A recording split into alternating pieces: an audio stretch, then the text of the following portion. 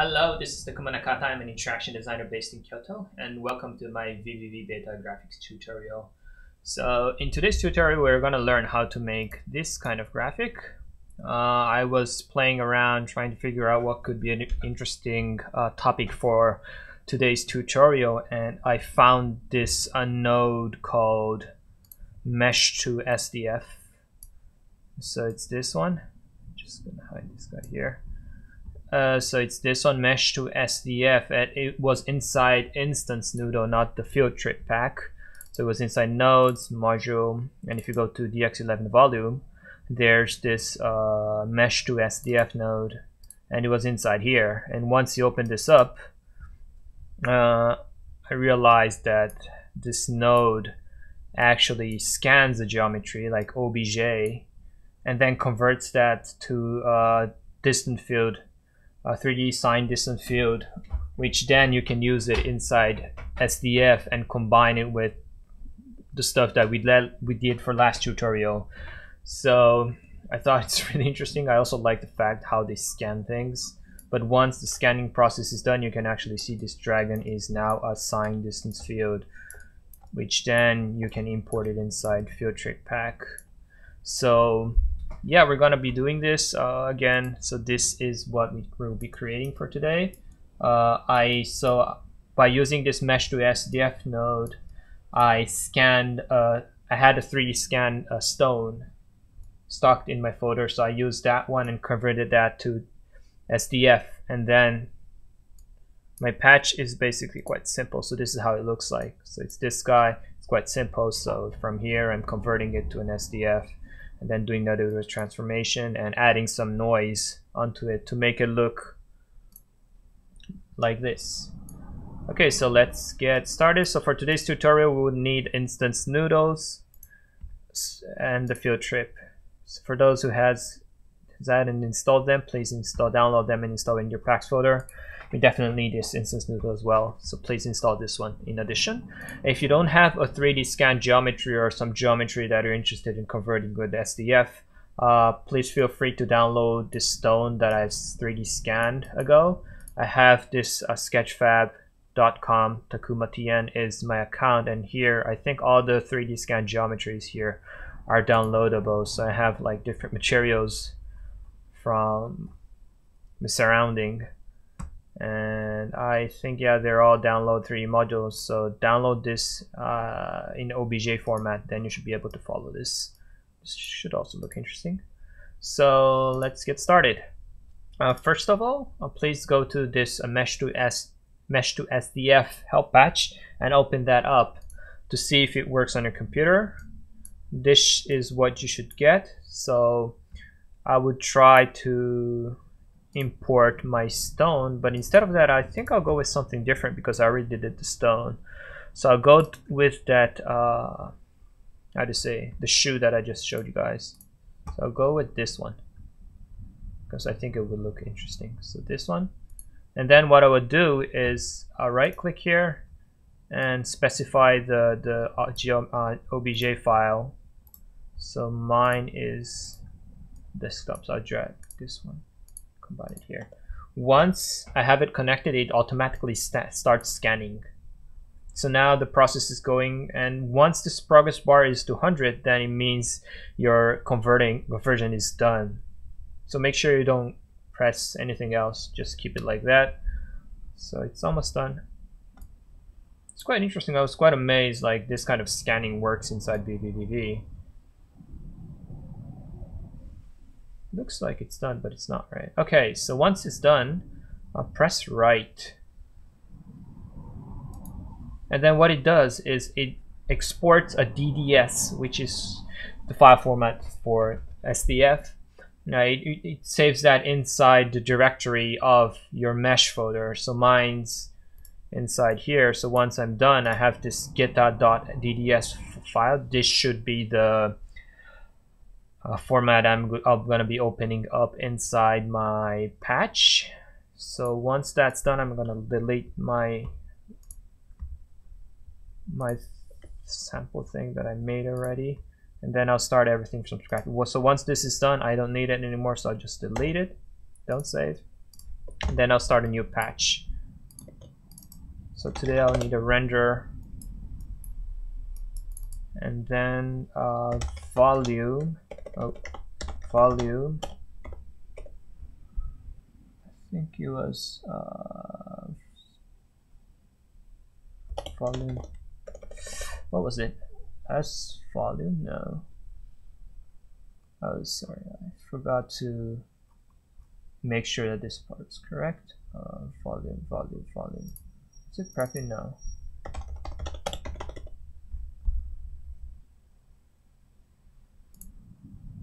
Oh yeah, so this one, volume SDF. So we need this one here, and then once we have this node, there's then for file texture 3D. So we need this node, file textures 3D, and this one should be inside file texture. I think this one is inside. Oh, this one is inside DX11. So we connect this one. What it does is this is a special format for importing DDS, and it's made by, I think it was made by Vux, right? Yeah, Vux.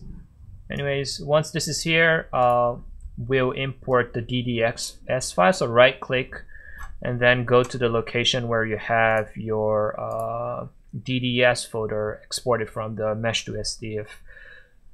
So mine is inside GitHub, and then get the DDS. So once this is done, I should get this out. So what I'll be doing here is I'll just get a very basic ray marching basic node, and then I'll see if I can see something out from here. So connect this one, and then I connect this one to render and see how it goes. Okay, I'm seeing nothing, and that's because of the camera. Okay, here we go. So as you can see, we already got this nice looking shoes in a DDS format. However, I couldn't figure out how to map a texture, so we're not doing that part. But anyway, once this is here, what we can do is, if you followed our last tutorial, I explained about this combine SDF, so we're just gonna do that. So combine SDF and add some noise SF3D source, and then I'll plug this one here. I think, yeah, this is not correct, so we'll need to change this union round to intersect round. Once that's done, it only intersects inside it. So here you go. And we have to decrease a little bit of amplitude because right now I think it's too high. Then amplitude and the frequency. Oh, maybe I can make it a little bit higher. Then if you like it, just change the shape or whatever. I'll just keep it amplitude. All right. Yes, so as you can see, we already got this really interesting look with my shoes or my sandal getting somehow a lot of holes. So this is the first step, and the next step is we're gonna try to shade a little bit of this guy. So right now it's just a basic wide ray marching, but so I'm gonna change this one to ray marching tree plane. And what this guy does is, like, let's open up the help patch and see what it does. It gives you some sort of, like, you can map a texture on top of this SDF, which is a bit different than the matcap one. There's also ray marching matcap. I already explained about matcap in my previous tutorial a while ago, so I'm not gonna follow with a matcap. But today we're gonna be using this one.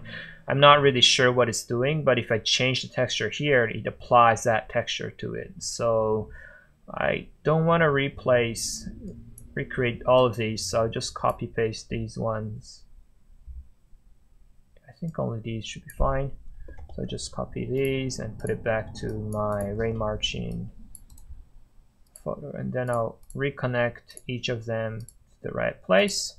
And then right now I'm seeing nothing, and that's probably because I don't have the texture in the right location. So I would have had to specify that.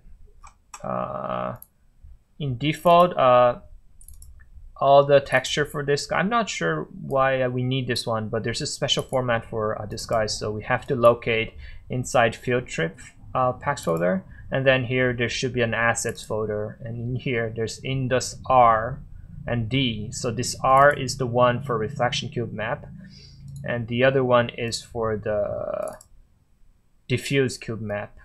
And I'm not really sure about this one. We probably can recreate it by our own, but I'm not going to do that part. And then for here, I'm gonna import random texture. Maybe I'll just import this normal PNG, see how it goes. As you see, so this DNS texture is repeating, tiling this texture that we just put it here onto this shoes. So once this is done, for example, if you use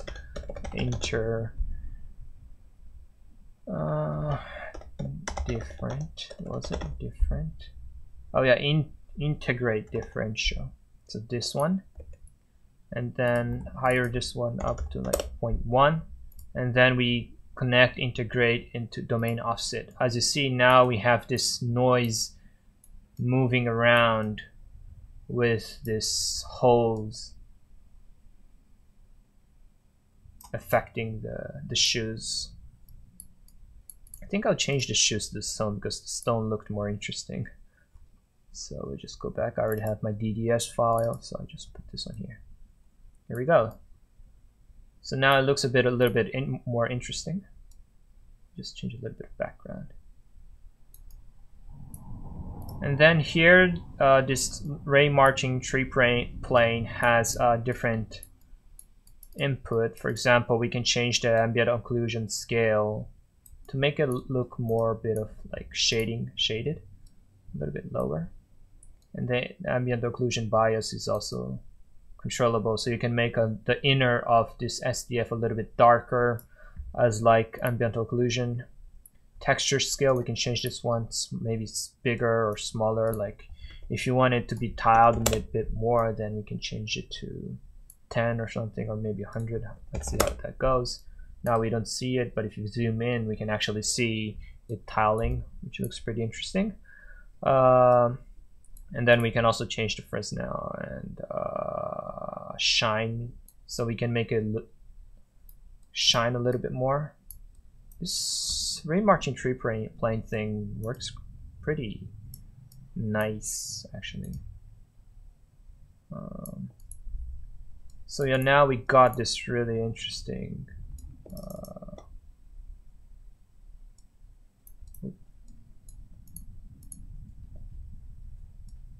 okay, let's change distance. Now we got this interesting look of a stone getting infected by a noise SDF.